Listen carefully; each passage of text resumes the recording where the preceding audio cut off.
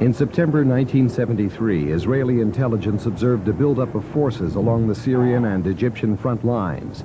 It was not viewed seriously. A month before the war, we got similar information. And the army and the leadership took it very seriously. And then nothing happened. So when it came the second time, it wasn't taken seriously. At 2 p.m. on Saturday afternoon, Egypt and Syria launched their onslaught. Tens of thousands of Egyptian troops crossed the Suez Canal. Most of the Israeli line of fortresses along the canal collapsed. The Egyptian forces appeared unstoppable. They had the feeling that they are winning. Our forces, for the first time, suddenly felt that they cannot stop the Egyptians.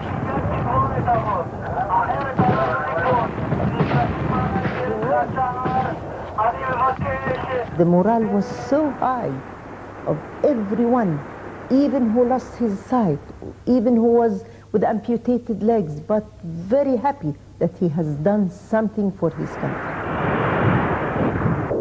In the north, Syrian artillery troops and armor blasted Israeli positions on the Golan Heights. Israeli tanks were outnumbered 10 to 1. The north of the country was at risk.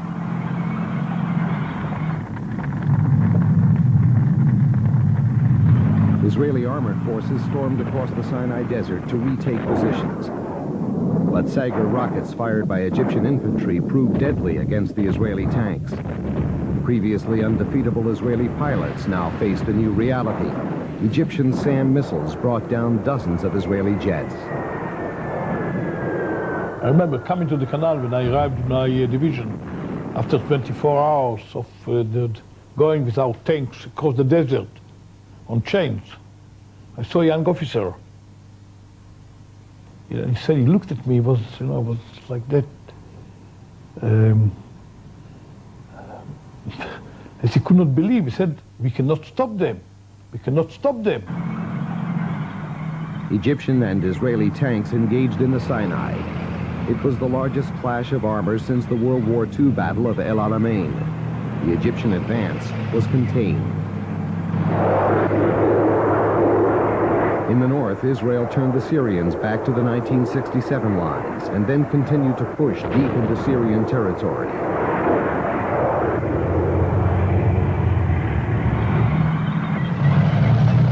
The turning point in the south came when General Ariel Sharon decided to attack the Egyptians from the rear.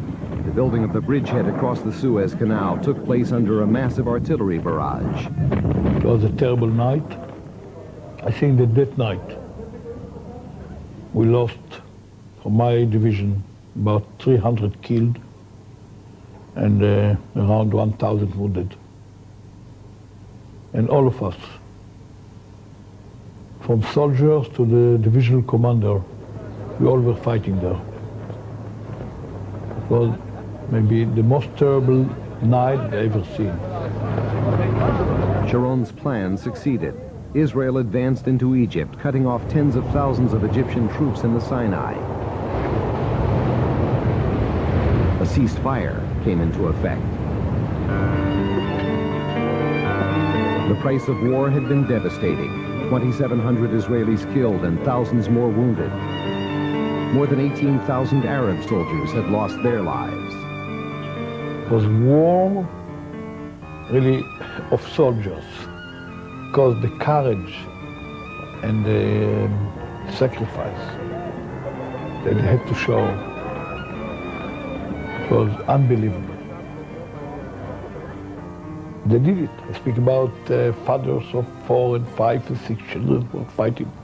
And I may call it even the war of fathers and sons. Israeli and Egyptian officers signed a ceasefire. One day that the initial step towards understanding, reconciliation, and peace in the Middle East began here at kilometer 101. The 1973 war left Israelis grim and somber. The dead and wounded, The grief and shock had taken a heavy physical and psychological toll.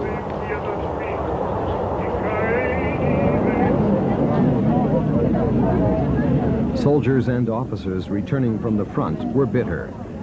Many staged demonstrations. They asked who was responsible.